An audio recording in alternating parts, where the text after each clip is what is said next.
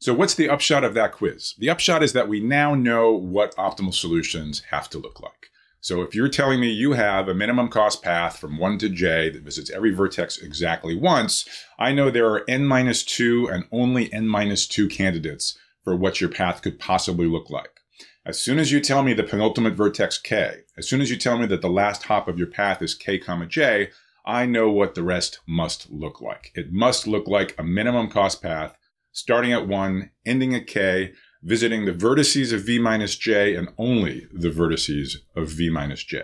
So that is the subproblem that the path prefix p prime solves optimally. So now that we understand that there's only these n-2 possibilities for what the 1 to j path looks like, we can write down a recurrence which expresses the cost of that optimal solution in terms of the costs of the n-2 smaller optimal solutions. So let me introduce a little notation so we can specify the recurrence succinctly. By capital C, subscripts capital S, comma j, I'm going to mean the minimum cost of a path that satisfies the following 4 properties. Number 1, the path should start at vertex 1. Number 2, the path should end at the vertex j. Number 3, the path should be cycle-free, so it doesn't visit any vertex more than once. And number 4, the vertices that it visits exactly once should be precisely the vertices in the set capital S. So for example, in this cartoon on the upper right part of the slide, imagine that the sort of outer magenta circle is the set of all of the vertices, and then the top set is S, and then the bottom is the other vertices V minus S, and this light blue path is meant to sort of indicate that this path is visiting each vertex of S exactly once. So we want to know, so this notation is the minimum cost of any path that looks like that.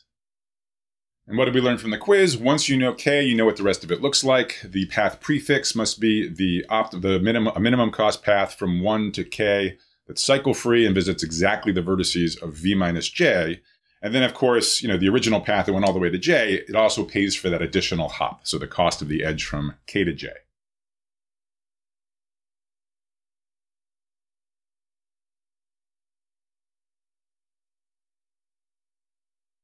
So again, if you prefer to think about dynamic programming recursively, this is basically saying to solve the original problem, you need to make n-2 recursive calls to compute the optimal solutions to these different subproblems. And then you take the best of all of the solutions returned by those n-2 recursive calls. Now, of course, that recursion is going to continue, right? So you need to solve these n-2 smaller problems on the right-hand side, but how do you solve that?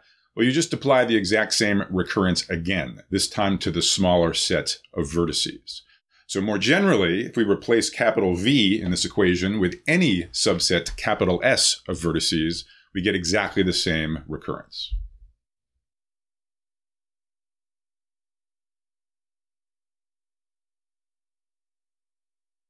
So in words, if you show me an optimal path that visits exactly the vertices in capital S, it goes from 1, it goes to j, and it's cycle-free. If you tell me the penultimate vertex on that path, I know what the rest has to look like. It's going to be a subpath. Now it visits all of the vertices of S except for that last endpoint j, and it visits the other vertices S minus j exactly once in a cycle-free way while going from 1 to k. So that's the general version of the recurrence for any vertex subset capital S. So this now tells us exactly what our subproblems should be.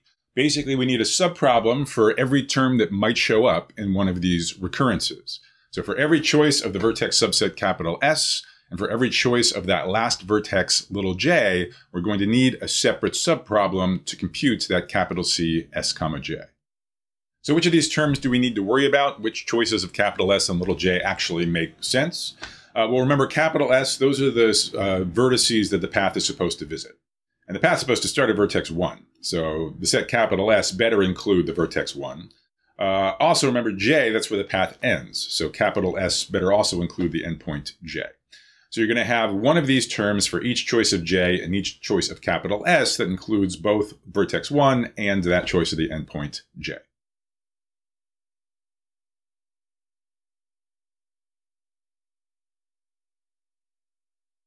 So the bad news is this is a lot of subproblems, an exponential number, right? Because there's n vertices. So there's 2 to the n different subsets of vertices. Now, capital S here, it can't be any vertex subset. There's a couple mild constraints, but still there's an exponential number of different capital S's that you need to worry about. Plus, then there's again another linear and n number of choices of j. So that's a bummer that there's an exponential number of subproblems, but remember, we were expecting this, right? If we're, the TSP is NP hard, so if we're going to apply dynamic programming, we need to expect, something exponential to show up somewhere, either in the number of problems, or in the time required to solve each subproblem, or in the post-processing step. And just looking at the many examples that we've seen, it seems like the extra complexity always shows up in the number of subproblems. So we were actually expecting to see an exponential number, so this actually is telling us we're probably on the right track. I also want to point out that while exponential, it's a lot better than n factorial. It's more like 2 to the n than n factorial. And the reason where that savings is coming from is that these subproblems don't worry about the order in which the vertices of capital S are visited. So it tracks which subset of vertices a path is visited, but not the order in which they were visited. And that's why the factorial goes away and is replaced by the simple exponential function 2 to the n. So we've got almost all our ducks in a row, right? We have our subproblems. We came to them by this thought experiment of what optimal solutions have to look like. That led us to our recurrence. And so now we just want to solve all these subproblems systematically from smallest to largest. There's a very natural ordering from smallest to largest depending on how many vertices the path visits, depending on the size of the set capital S. Remember, there's one final ingredient in dynamic programming, which is you need to be able to extract the final solution from the subproblem solutions. Most commonly, the original problem literally is one of the subproblems. That's not true here, right? We want a tour, and here all of the subproblems are computing paths. But now we can do that exhaustive search over the n-1 choices for the last vertex visited by the tour, do exhaustive search over those n-1 choices, and then just plug in the values of our largest subproblem solutions. So with all the ingredients in place, the dynamic programming algorithm now just writes itself. Right? We're first going to solve the base cases, so the smallest subproblems. So that'll correspond to vertex subsets capital S with only 2 vertices, vertex 1 and some other vertex. Then we'll move on and use the recurrence to solve the next largest subproblems with past the visit 3 vertices, then subsets of size 4, and then 5, etc. And once we're through with all of the subproblems, we'll use that final equation to compute the final solution. This algorithm is sometimes called the Bellman-Held-Karp algorithm. It was proposed independently in 1962, on the one hand by Bellman, and on the other hand by Held and Karp. So we start by initializing our array that's going to keep track of all of the subproblem solutions. Our subproblems are parameterized by 2 different parameters, capital S and little j, so it's going to be a 2-dimensional array. There's a roughly exponential number of choices of capital S, 2 to the little n-1, quantity -1 to be precise, and then there's the most n-1 choices for j, all vertices other than vertex 1.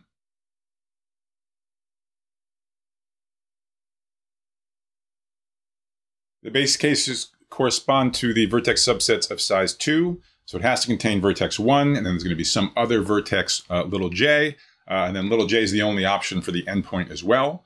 And so then the shortest path that goes from 1 to j and visits only 1 in j, that's got to be the direct one-hop path. And we know that's cost. That's just the cost of the corresponding edge. So now we solve all the subproblems systematically, working from smallest subproblems to largest subproblems. And again, the natural notion of problem size here is the number of vertices that the path is supposed to visit. So the cardinality of the set capital S. So we start from size 3 subsets, and then we work up to size 4, etc., culminating with when capital S is equal to all n vertices. So now we have 2 more for loops, which are looping over the choices of the parameters capital S and little j.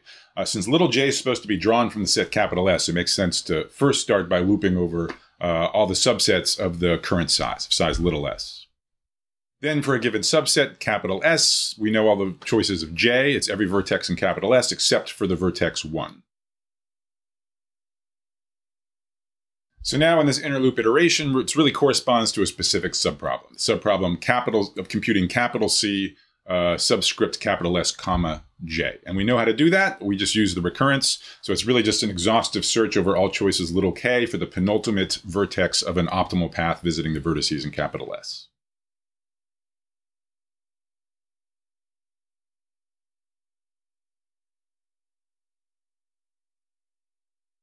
Once all 3 of these for loops complete, we've solved all of the subproblems, and then as we know, the final solution can just be computed from the biggest of those subproblems with capital S equal to capital V.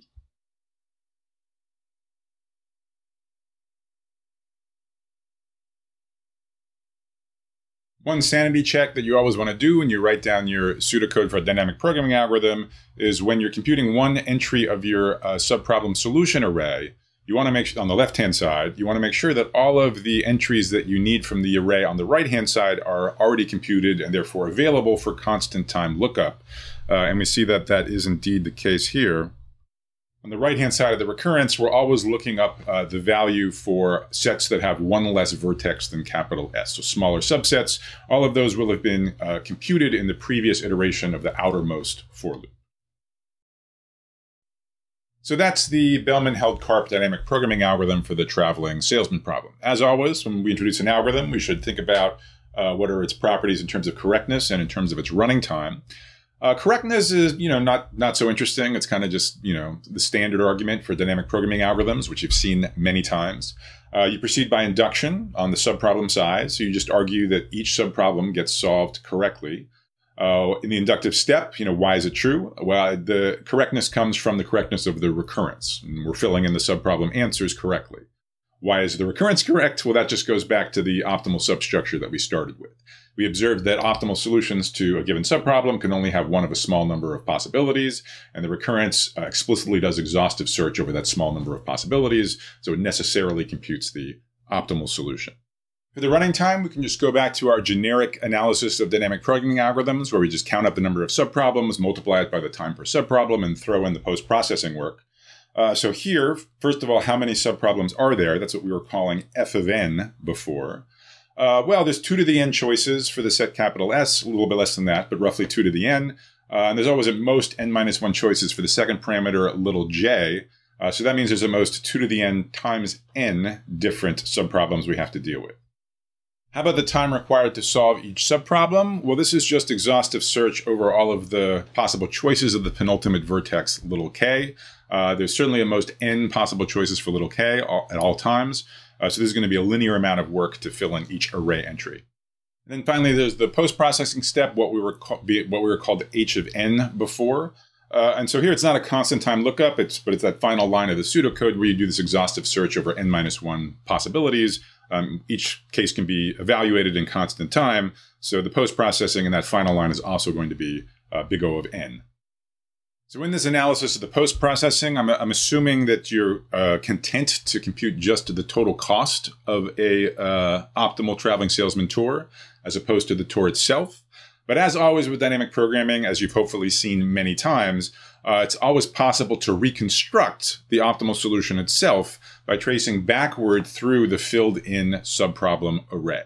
And if you implement this algorithm in the right way, caching the appropriate things on the forward pass, you can actually reconstruct the optimal tour itself in linear time, O of n time. And I encourage you to think about that in the privacy of your own home. So remember the formula for the running time bound of a dynamic programming algorithm. It's just f times g plus h, which in this case evaluates to n squared times 2 to the n. All right, so one piece of fine print in this running time analysis, I am assuming that you can generate the number of subsets capital S with a given size little s in time proportional to the number of such subsets. If you think about it, the number of such subsets is exactly n-1, choose s-1, because you know that the vertex 1 has to be in there. So this can be done. I encourage you to think about how you might do it in a concrete implementation. You can use recursive enumeration, or if you really want to sort of venture out into the weeds, you can look up something known as Gosper's hack. So how should we feel about this running time? Well, sort of mixed feelings, I think. I mean, on the one hand, this is a lot better than exhaustive search. It's very satisfying to beat the pants off of exhaustive search, which would have been n factorial. Remember, by Stirling's approximation, n factorial, that's roughly n divided by e, n divided by 2.718, raised to the nth power. So that's exponentially bigger than 2 to the n, whereas here we're just getting 2 to the n times a polynomial times n squared. So that on the one hand is deeply satisfying to sort of see yet another kind of killer application of the dynamic programming paradigm that you've spent so much time mastering to beating exhaustive search for a super fundamental problem. The bad news is, this running time is still not that great. So, with the exhaustive search algorithm, you might be able to handle sizes, maybe if you're lucky, up to like 15 or something. If we had an algorithm with running time 2 to the n, you could go up to around 40. This is n squared times 2 to the n, so you'll be able to handle more like inputs of size n equals 30. So we've doubled the problem size that can be handled compared to exhaustive search, which is nice. But if you have a traveling salesman problem that's bigger than that say has hundreds or thousands of vertices, you're not going to be able to use this dynamic programming algorithm. There you're going to have to resort either to heuristic algorithms, as discussed in the last chapter, or you could try your luck with a state-of-the-art mixed integer programming solver, which we're going to talk about later this chapter. So what we're going to move on to next is yet another application of dynamic programming to a problem of finding long paths in networks. It will again allow us to roughly double the problem size that you can handle. But actually in biological applications, that doubling of the problem size that you can handle is totally crucial to getting meaningful results. So we'll talk about that in the next video. See you then.